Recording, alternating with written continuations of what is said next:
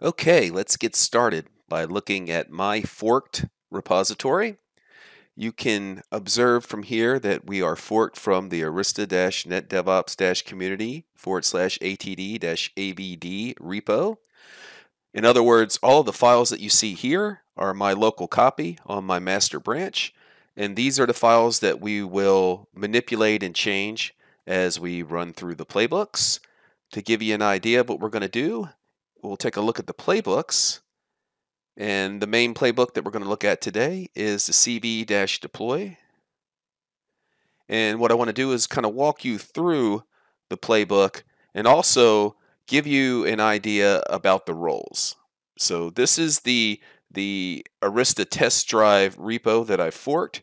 I also have a dependency for the AVD, which is the Arista validated design, which is a collection that I have to make available in an execution environment, working with the Ansible automation platform to be able to run and execute playbooks from that EE.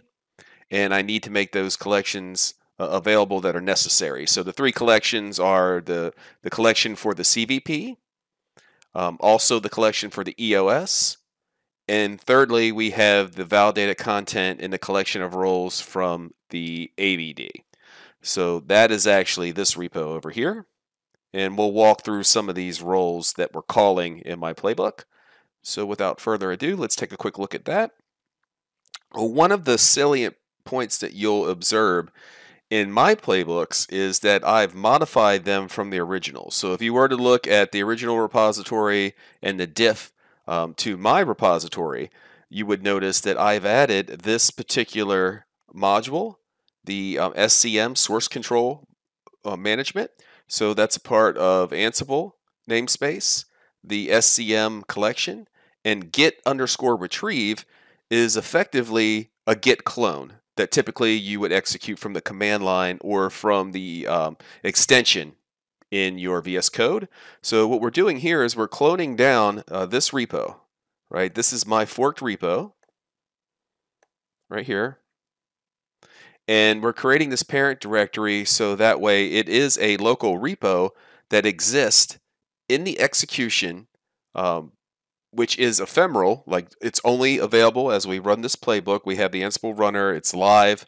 What we can do is create this directory that we've cloned down, the ATT-AVD from the repo, and we can make changes to that ultimately we can push back in to our forked branch of the repo. So it's my master branch.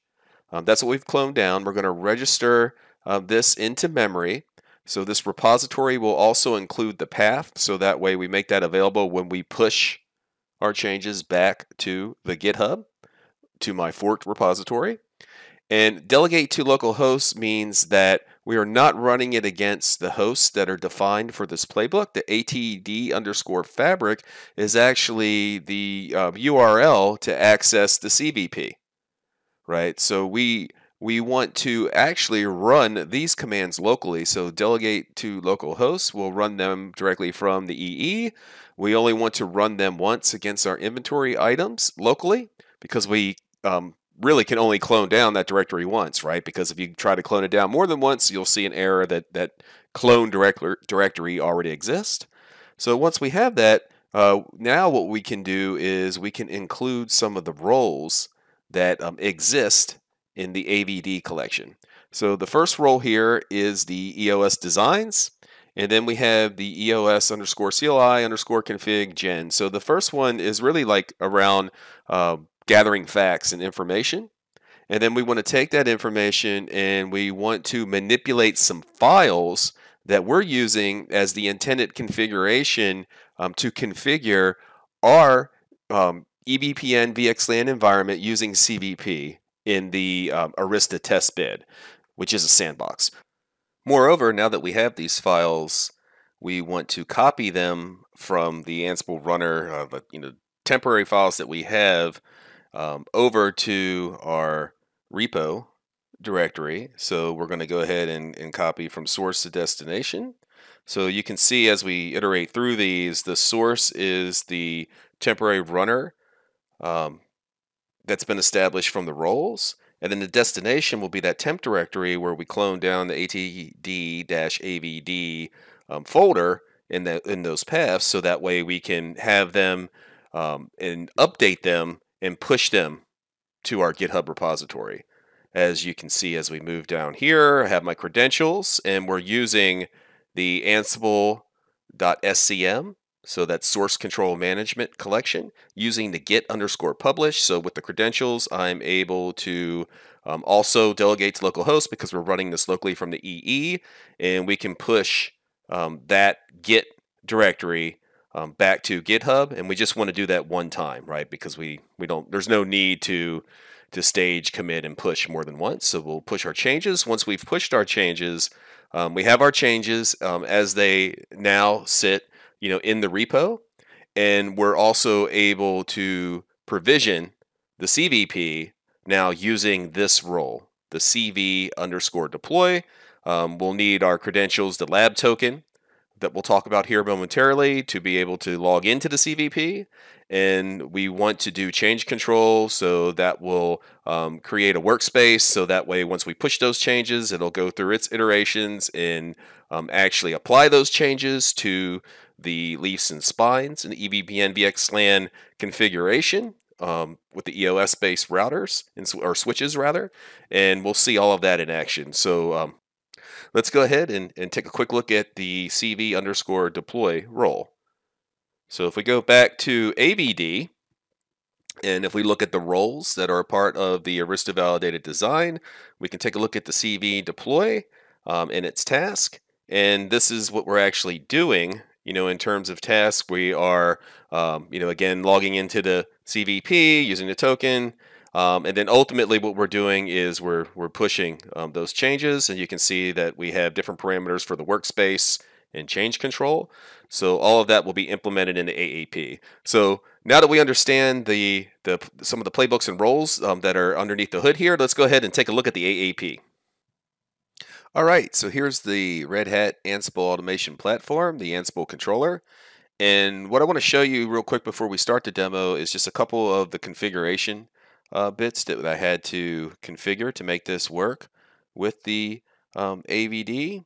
So one of the things I had to do was create a project, and I'll provide a link to the directions. There's a couple different links that will be a part of the YouTube video if you look in the description. But just a real quick overview of what I needed to do is I created this project, and I am pointing it to my forked repository.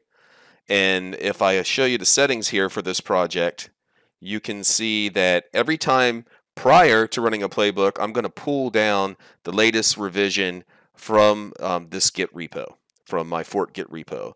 And when I do that, then I'll have the latest commit, because every time we're making changes to the configs, we're pushing them to the repo, and that's what we want to read in when we actually run our playbook on this side, on the AAP side. So that's the project. The project is actually, again, that's where we're getting access to the repo, and then I can use this project for a source for my inventory. So real quick on the inventory, if we look in AVD, and I'll go ahead and do this in YAML format, this is based off of an inventory that's a part of the Arista test drive. What you'll notice if you go to my forked repo, I actually commented out most of the things that were like sensitive, so you won't see any credentials in here. So these are just variables that are being passed as part of the inventory, but my credentials themselves that are more sensitive, I'm providing them as extra variables in my job template. And a job template is where you manage the playbook, and also you can add extra variables there. So I'm doing that so that way I'm avoiding committing and pushing anything sensitive into my repo. I could have avoided it by either using like a git ignore or using an Ansible vault to encrypt my credentials, but it was easier for me just to use the extra variables. So what I'm talking about in the sense of those are from the inventory source itself. And what that is doing is it's pointing to this inventory file that is a part of my forked repo, and it's going to pull that in every time. So I have it set up to sync.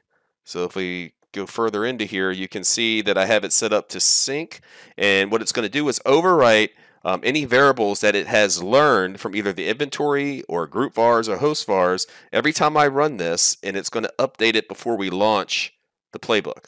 So the source is a project, but it's dynamic in the sense that we're always looking and pulling down whatever the latest information is from the inventory, and again from the group variables or the host variables. And ultimately, that's what we're going to use in our inventory. If I take you into the inventory, you can see that if I go into groups, and I'll focus in here for a second, you can see there's already information here that was learned from that repo. And as we make changes, this information is going to change. So just an example here, some group vars. And we look at CV servers host. This is based off of my existing lab environment. All right, here's where things get real. Let's make it real. So what I have here is my local repository, right? So we're actually going to make some configuration changes to our group vars. And specifically, let's look at the ATD_fabric. So here we can set some group vars for the configuration for the underlays and overlays. So what I want to do is just turn on OSPF and enable that for the underlay. So I'll go ahead and save that one and refresh or push to the repo, my forked repo, OSPF, commit, sync. And then we'll take a look in the repo. And if I go into my group vars here, we can see that we just made this change now. The commit message was OSPF. So just pop in there real quick and we can see that OSPF is turned on. Having done that, let's go ahead and run our job template for deploying CVP. That's using the CVP deploy role. So we'll go ahead and kick that off, and I'll show you the order of operations. The first thing that happens is the source control update. We're pulling down the updated Git repo where we just made that configuration change to the group vars. Then subsequently it'll sync up the inventory, and that's how the group vars will be sent into the inventory to be used for the configuration change. And then ultimately we'll take a look at the playbook run. It worked. Let's validate in CVP by going into the workspace. This is the current one for our timestamp. We can see that the configuration passed a validation with the config lit, so that's kind of like our source of truth.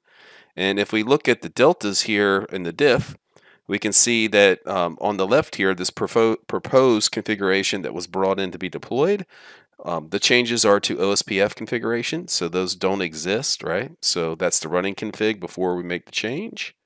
And if I move down, we can see that the empty configs are from removing the existing configurations that, that previously were on the running config. So we have our adds and the things that were removed. So that's our diff here. We also can see the change control from here. So this is the completed configurations for each one of those devices. So we saw the proposed change, and then this is the actual execution of the change. And lastly, we can see the artifacts in our repo, artifacts of what we just built. So if I go into the inventory, into the intended configuration, we can see that this was made a minute ago. The configs would represent like our, regular running configs. So if I go into leaf 1, we'll notice that we do have some OSPF type configurations as we move down right here, as is the case with the structured data configs. All right, so same thing here. We'll look at leaf 1, and if we move our way down here as well, we will find OSPF.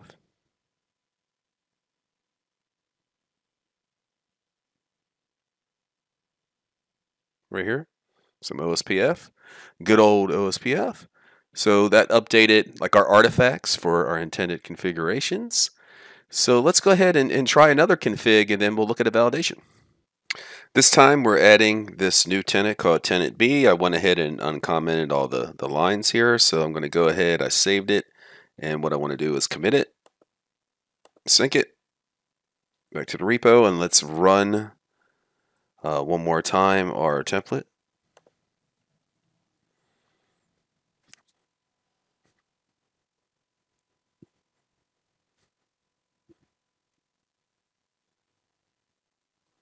All right, let's check it. Go back to workspaces. Here's the current workspace.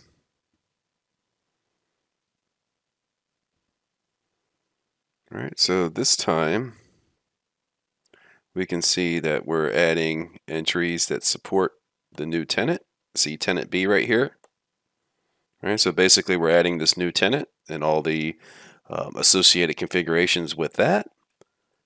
And if I pop back here into the inventory, we will see that our intended configurations have also been updated. So if I go into structure configs, right, and we go into leaf 1, then we will be able to see stuff for tenant B, tenant A, tenant B.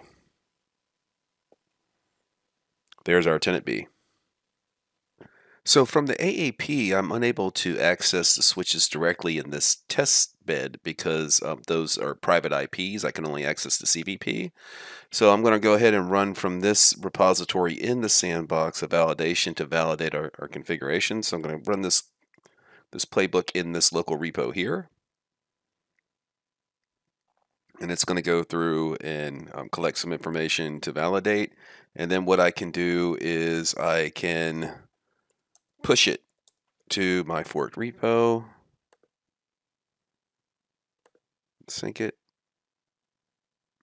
And if we go to my repo,